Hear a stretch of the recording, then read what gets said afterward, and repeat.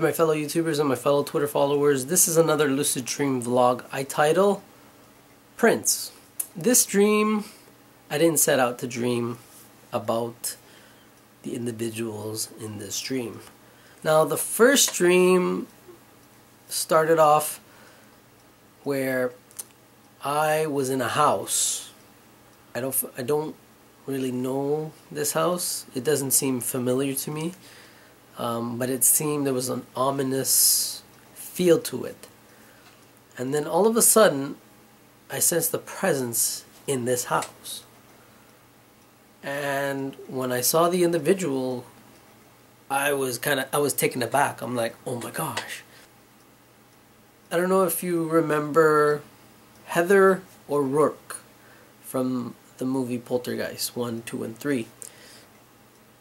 All of a sudden, I see her in my lucid dream standing before me. Like I said, I was taken aback. I'm like thinking, oh my god. It's like Poltergeist, you know, Heather O'Rourke. For those of you who don't know, she tragically died when I believe she was filming the third part of the Poltergeist movie, and she wasn't able to complete the movie because she passed away. So I see her in this dream. She was wearing red. It was like the same outfit from the third one. I think she was like a pajamas or something. And I'm thinking, why? It was kind of like why? I'm just like, I don't know. So she's like in her pajamas, and she was coming closer to me, right? And then she makes a beeline to the other direction. So I'm here, I'm curious, I'm like thinking, okay, what's going on? So I started, following her up the stairs. I'm like thinking, what's going on? I'm like, are you okay? Is everything good? All throughout this dream, apparently it was like a hide and go seek. I found her, right? And here's the thing, this is where it kind of got creepy. If y'all remember Poltergeist 3, there's a scene where she turns like the old hag. That's what happened all of a sudden when I saw her, when I found her in the hide and go seek game. I don't know. I saw her, she turned into the old hag.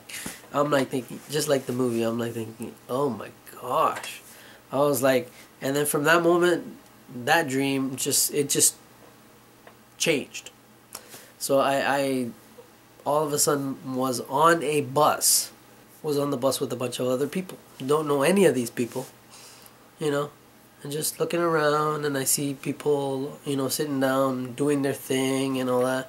As I look, I see Prince sitting in one of the chairs. And then I'm like, oh my gosh, I'm like, Prince. And then everybody's looking at me like, they were just like this. Okay. They're all looking at me kind of stunned. What did you say? When I said that, he nods. He's like this. He nods to acknowledge me. I'm like, oh my god, Prince. So everybody in the bus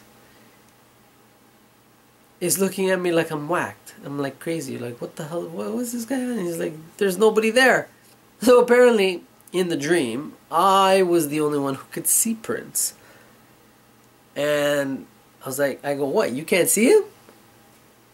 And then again, I look at him, and he nods as if to say, yep, pretty much, you're the only one who can see me. I was like, wow. So, I was able to see Prince in the dream. Didn't say much, or I didn't say anything actually, he just nodded, and I'm like, okay, So, we were going somewhere. I'm not really sure where our destination was, but then that's when I woke up. So, anyhow, that has been another Lucid Dream vlog. Until the next one, peace and have a good one. And yeah, that was a crazy, crazy, crazy dream. Anyhow, have a good one.